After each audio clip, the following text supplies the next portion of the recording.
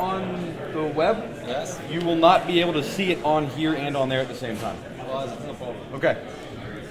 Just an FYI. I'm going to try to use...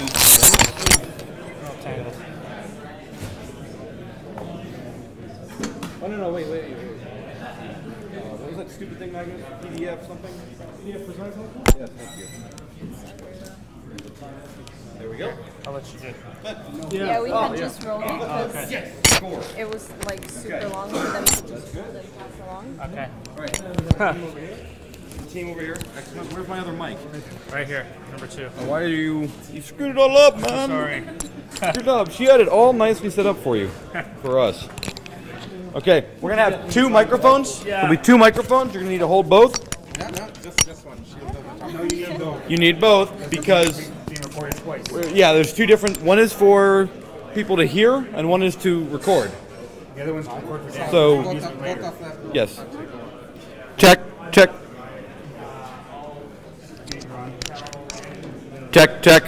All right, Magnus, you want to go ahead and set up?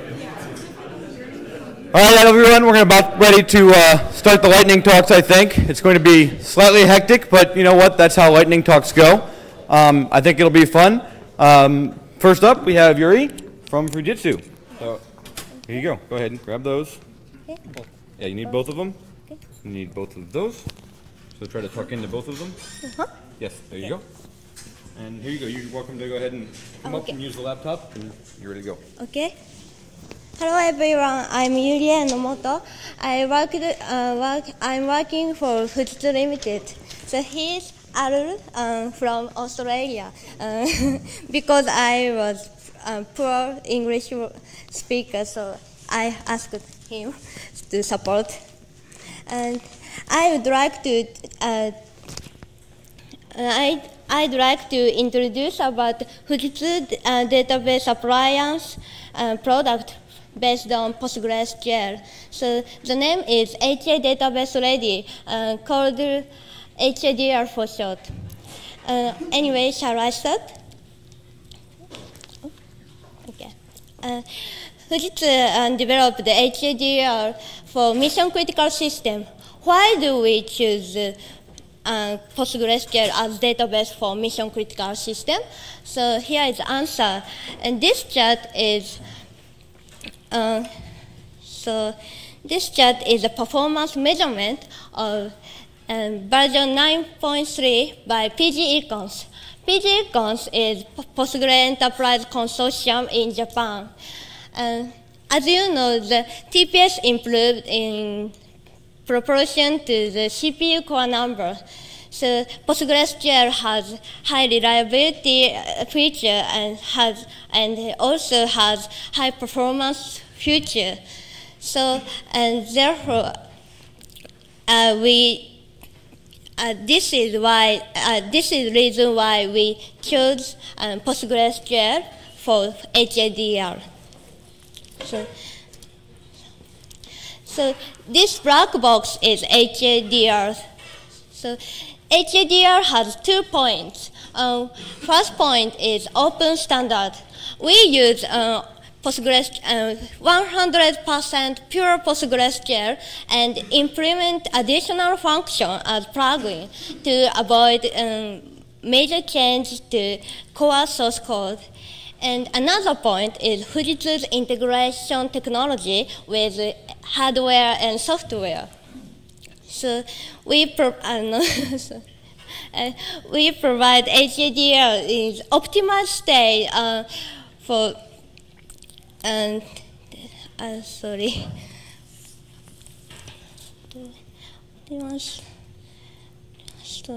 Sorry. Yes, we provide HADR in the state full hardware redundancy configuration and software operational design.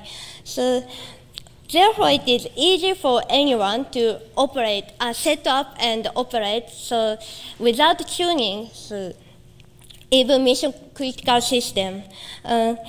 In this picture, my colleague is making replacement of hardware.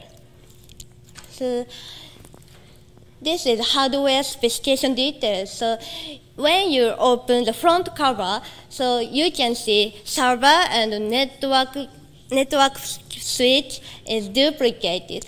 So database server is duplicated by PostgreSQL streaming replication and backup to storage. So also we are available as a SSD to avoid I/O bottlenecks. If I have enough time, so I would like to introduce PostgreSQL performance by SSD later. So in this way, HDR achieve high reliability and high performance of PostgreSQL. So next, I would like to explain about software. We provide Appliance Manager. So Appliance Manager integrates software and hardware. So this can monitor all of hardware, OS, and PostgreSQL.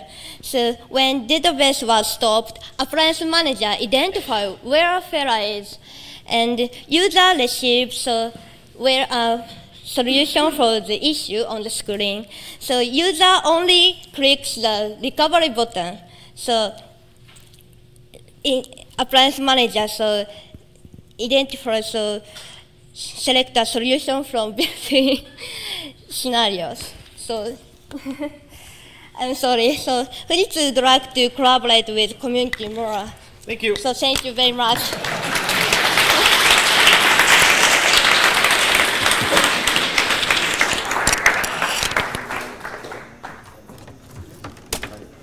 Up next. All right, I figured always good to have power. Oh.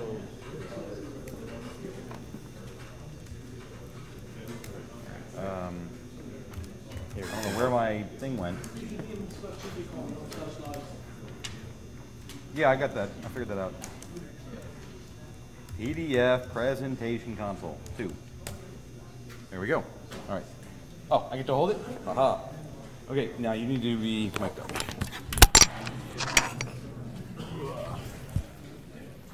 You can do the, what do you call it? Got him? Hello, hello? There you go. All right. You got it? No, no. Yeah, one of them's, it's, yes, she did that on purpose to both of them so you could hold them together, and then somebody undid one. Oh, So, anyway. all right.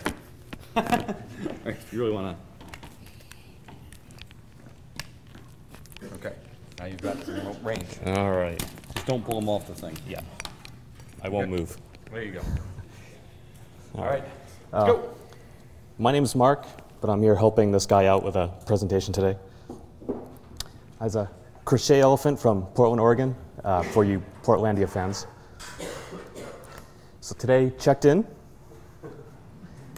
asked to do a lightning talk, asked Tom if he could submit a patch.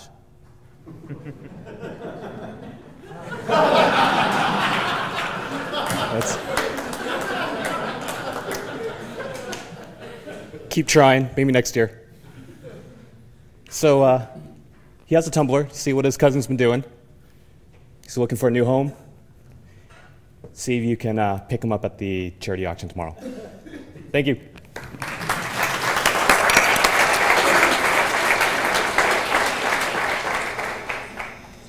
Next was an online one. It's the website. Great. So they didn't have it open, but I will in a minute. All right, tell me when I type something wrong. OGK6R8.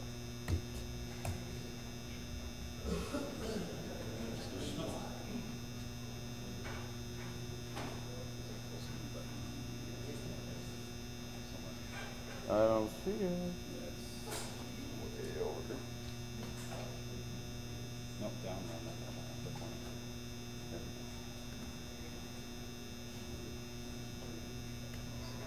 go. Perfect. Okay.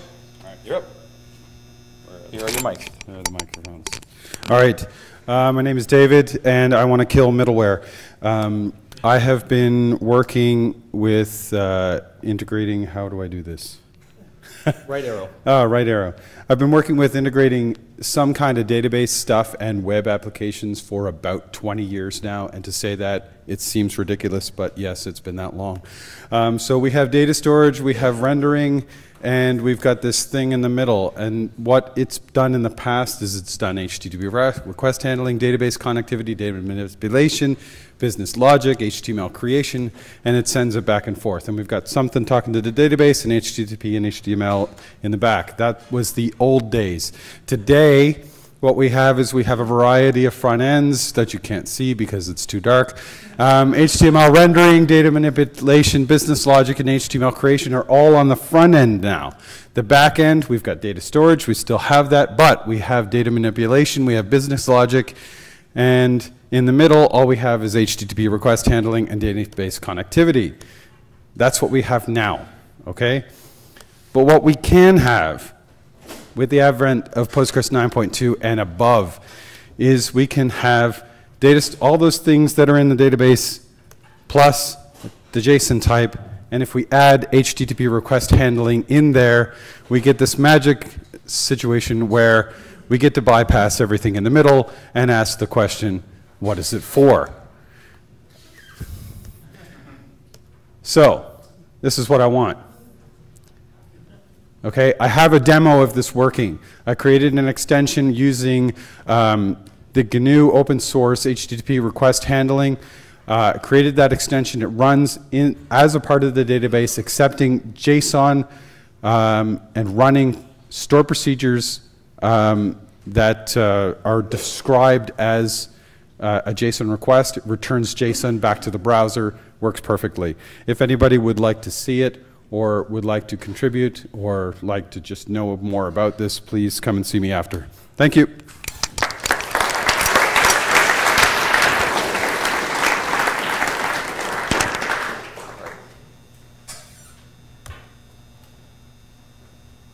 Thank you. We like people who are quick. Thank you. That's the whole point, right? So, I don't know why that's not working. Who's up next? You're up next. Do you have slides? It's an online one. What am I doing? It's an online one? Yeah. Okay, right. So where is your online one? I sent the URL. Send me the URL. Okay. Woo. Not that one. Not those. Where did you send it to? And light.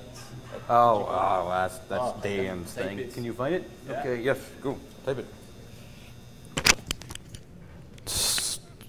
Small intermission. Do do do do do do do do do do. Static. Done. Do do do do do do do do do do do. You know what? The other guy gave me a URL on a little note here. Oh. You failed. Try again.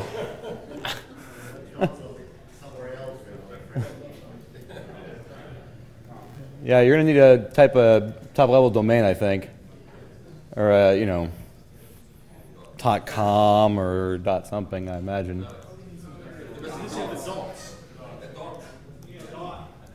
Oh yeah, you need a dot, dude. There you go. Period. Right here. Ah! Where's the dot? Where is it? Right here. Right there. Static dot. There you go. Keep going over to the right. Yeah. Dot. Enter. Yay! All right. Do you need anything else, or is that good? Thank you. There you go. Okay. Hi, I'm Ronan. I work for Dalibo, a French PostgreSQL company. I think you may have gotten the French part yet. I'm here to talk to you about my latest pet project, PGCon. So what is it about? It's an extension which will collect statistics about predicates. It's really similar to pgstat statements. It works the same. In fact, most of the code was ripped off pgstat statements. And it's available on PGXN as a testing release because it's not been tested extensively right now. So what does it do? It's installed as a planner hook, and it will look in parse query for statement on the form, some colon, some operator, some other colon, or some colon, some operator, some constant, or something like that, and then you can query statistics about this. What is it good for? It doesn't render correctly. What is it good for? It can help you find which of your columns you're requesting against the most frequently. And the next logical step is to suggest missing indices based on those statistics. So if you're always querying one column with another, you will need a composite index on both those columns, etc., etc. So it's an index advisor. The next step to this is to be able to suggest partial indexes by looking up commonly used constants, and why not suggest foreign keys when columns are frequently joined together.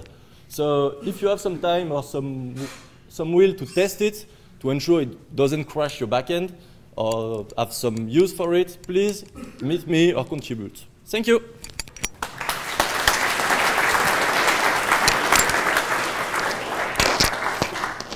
Yes.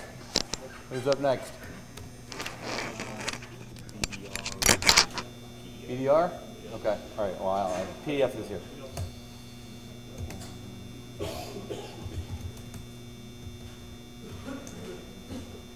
Wait, BDR or qual stats? You just did qual stats, right? Oh, right. That's right. Yeah, because you were right. Wrong.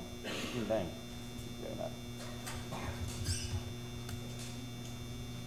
There you go. Your mics. Please make sure you keep speaking into the mics. Hello, hello. All right, my name is Mark Sloan. I'm here to talk to you about what is called BDR, or bidirectional replication. It's a upcoming, we hope, extension in Postgres. About 2 years ago, apologies for everyone who's probably heard this now 5 times in the last 2 days. About 2 years ago, we saw a need within Postgres that we didn't have. By we, I'll talk about that later. But bidirectional replication is basically built off of what is now everyone knows as streaming replication. We had a specific need for WAN replication around being a multi-master. There are some other products out there that do multi-master that are tightly coupled nodes, but we kind of needed something that was going to span the globe. Another thing that BDR can do is filtered replication.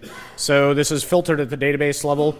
Right now, if you do streaming rep, you get everything in the instance, as most people are probably aware. Another goal was easy, or at least we wanted it to look easy.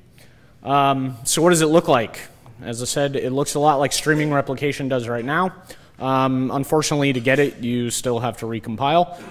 But basically, you tweak your PostgreSQL conf to load some preload some libraries. You set up some connections, and that is per database, and then you go. So who's working on this? I would like to say thank you to Second Quadrant. They're doing pretty much all of the development work. Intel Security is where I work. That's formerly McAfee. We're helping with some funding and a little QA work. Docs, so they're on the wiki for postgresql.org. It is totally open. Everybody can use it. It's being donated back to PGDG, anything that we produce. Same with documentation and everything like that. There are several pieces of the framework that have come out of this that other people look like they're using for things that we hadn't even originally intended, which I think is some of the point of giving back to the community. All right, that's all I got.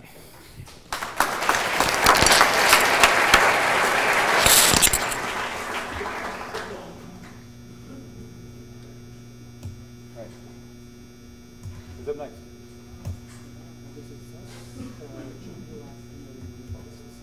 Oh, that's right. You guys are the bad people. I gotta come over here. I gotta do this.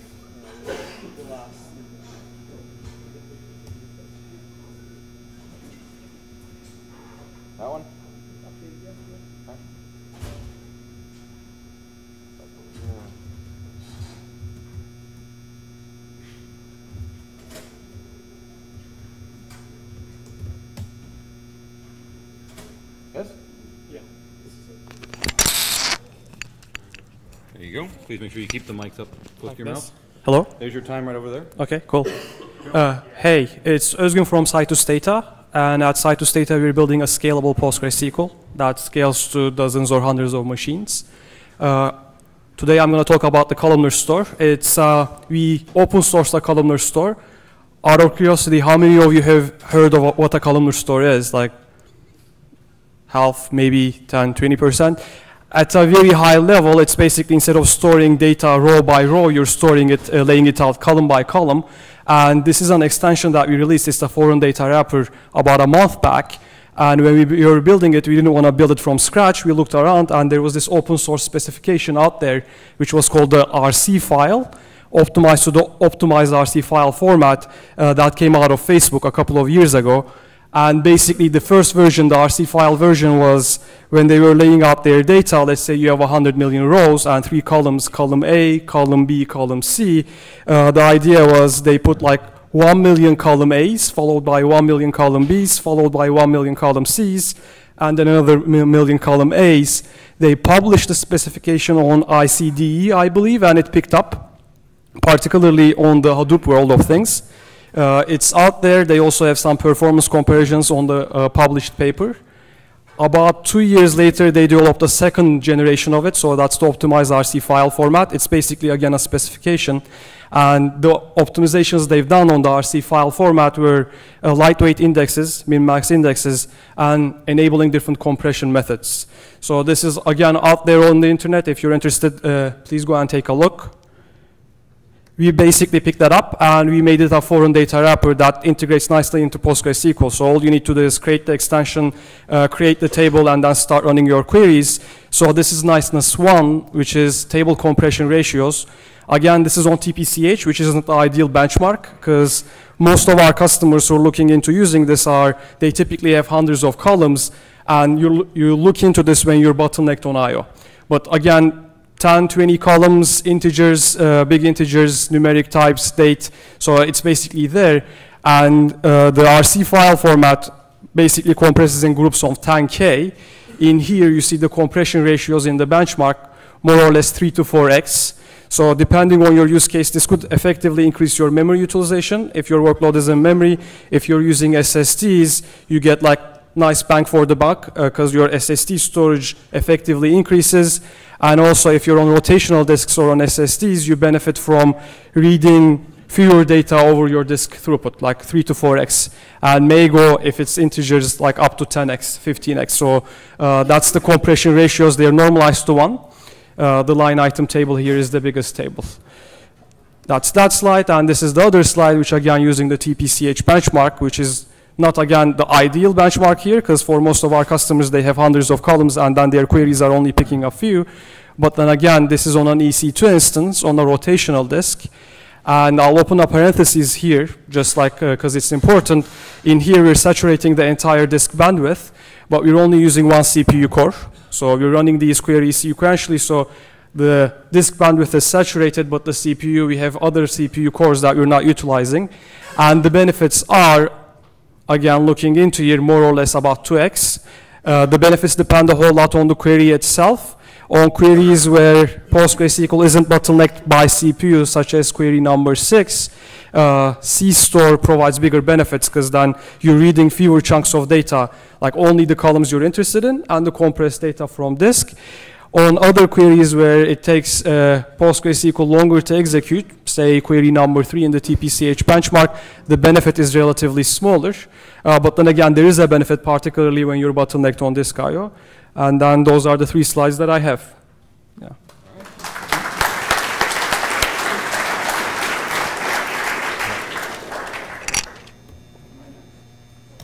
I don't know. Let's see.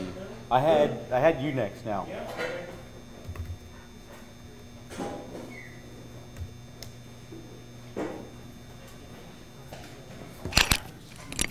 There are those. Be careful with them. Oh, you don't. Oh, did you update it? No, it isn't. There it is then. No, it's just Oh, you just want a clicker. Whatever. Well, I have no idea if it'll work. Good luck. If it doesn't, see. Sorry. You can't go too far anyway because you got the mic. Yeah. Well, And your time is over there. okay. Oops. Oh, they're hooked to each other. Got it. Yeah. Okay. So this talk is called BEGAT, or the mother of all databases. In the beginning, all was darkness and chaos upon the deep, and all was null and void, and we didn't even know if null was equal to anything or not. And then came E.F. Codd, and he said, "Let there be light," and there was light, and it was the first day. And then came Michael Stonebraker, and Michael Stonebraker begat Ingress, and that was the first generation. And then Michael Stonebraker begat Postgres, and that was the second generation. And then Michael Stonebraker ran off and begat a whole bunch of other things that we don't really care about, except that most of them seem to have a little piece of Postgres in them, if you've tried any of them. But we're more concerned with the generations of Postgres. So Postgres begat Illustra. And Illustra was eaten by Informix, which was eaten by IBM. And that was the third generation. And Postgres begat MSQL, and MSQL begat this thing called MySQL, which I don't think anybody uses anymore, but I thought I'd mention it. And Postgres begat Postgres 95. And Postgres 95 begat PostgreSQL. And that was the fifth generation. And early Postgres was quite fecund and begat many things, including GreatBridge and NewSphere UltraSQL, my favorite name, and Paragress and Red Hat Database and Mammoth PostgreSQL, none of which, unfortunately, are with us anymore. And Postgres also begat Pervasive Postgres and Enterprise DB. One of these is still with us. Can you guess which one? And PostgreSQL begat PG Cluster and PG Cluster 2. Those aren't with us anymore. So then we begat Postgres XC, and Postgres XC begat StormDB, and StormDB begat Postgres XL. And PostgreSQL also begat Telegraph CQ, and Telegraph CQ begat TrueViso. And Postgres begat Postgres R, and Postgres R begat Translatus. And then Postgres entered the realm of data warehousing and begat many things. It begat Netezza, and it begat Bizgres, and Bizgres begat Greenplum, and PostgreSQL begat Astrodata, and PostgreSQL begat Parexel, and Parexel begat, goodness, Amazon Redshift. But we are not done in the realm of data warehousing, because PostgreSQL had a brief fling with Hadoop and begat Hadoop DB, which begat Hadapt. And also it begat Yahoo Everest and begat Citus Data. And here you can see the family and the many generations of PostgreSQL. Truly, it is the mother of all databases.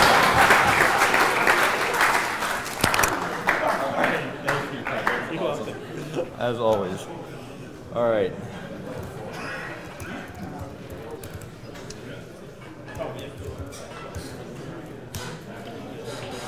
Yes? Okay, so... Right. These are your mics. Hold them up. You don't have to hold them like right next to your mouth, but you know, don't try to. Just hold them. Just hold them. You have to hold both of them. One of them is for recording. One of them is for the. Got it. Okay. And then right arrow to go. Ready? Your time is over here. Right arrow to go. Okay. All right. So I'll talk about one of the begats here, Postgres XL. Yet another Postgres-related cluster. Begat from XC. There's some code there. There's other parts that are different. The planner and executor are actually fairly different. Still has some same properties like cluster at MVCC, ACID, all that. But it adds in data node to data node direct communication and MPP parallelism while also being write scalable. It does allow you to scale out. There was a TPCH slide earlier. This is kind of outdated, but does give you nice performance boost for TPCH type of workloads.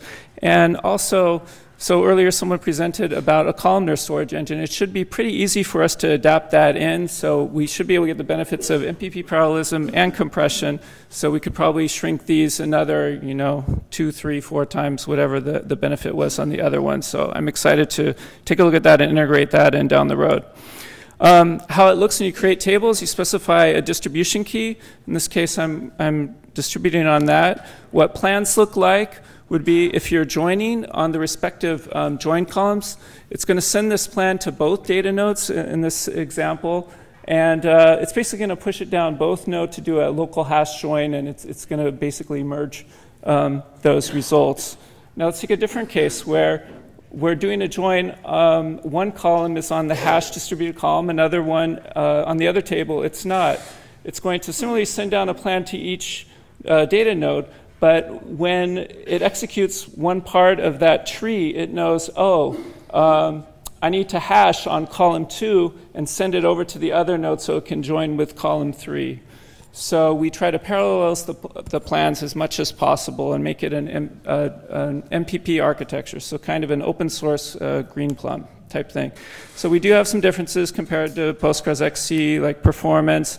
The multi-tenant security as well, we try to lock that down. PG database, PG user, you can't take a look at that.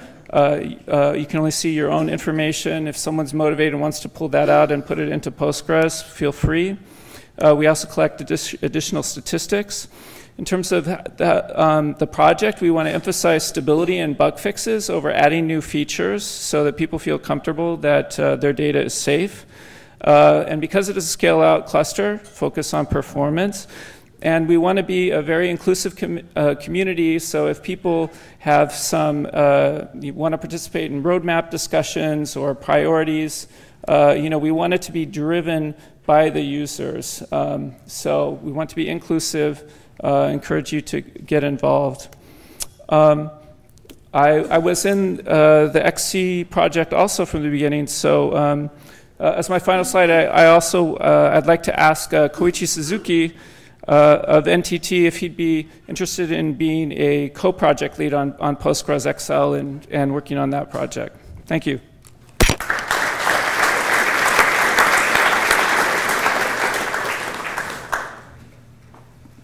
All right, we have a, you know what, I'm not going to mic because I'm just loud. I assume everybody can hear me okay. I just wanted to bring up a couple of final notes regarding the party tonight. So basically what I'm going to do is I'm going to bring it up over here so people can see it. If you're not familiar with it, this is how you use the website. Wow. Yay, website. Hey, who was in one of these talks? Yay, like 5 people. Thank you. You all are great. All right, here's the social event. It's a major social event. It's at Johnny McBeauty's. This, at least according to my Googling and looking around, it looks like it's right across from Le Suites.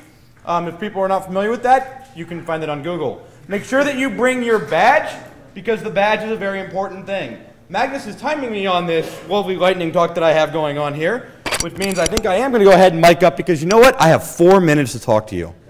I like talking. Have you noticed? Has anybody here noticed that I like talking? I talk all the freaking time. All right, yeah, okay, all right. Go, have fun. I want to see everybody at the party tonight. It'll be a blast. There's cake at reception. There is cake at reception. I've been told it's probably all gone, but you're welcome to go try it. It was somebody's birthday. Does anybody know who? Who? Dwight's. Wait, what? Dubias. Dubias. Do we have a Dubias in the room? Maybe he's eating cake or celebrating or whatever. I was going to have us sing happy birthday. I got another 3 minutes here. But he's not here, so I'm not going to put you all through that, I suppose. All right, go to the pub or do wherever Johnny McBeauty's is. I guess it's a pub or something. Trust me, there will be alcohol. Everybody will have lots of fun. Good night.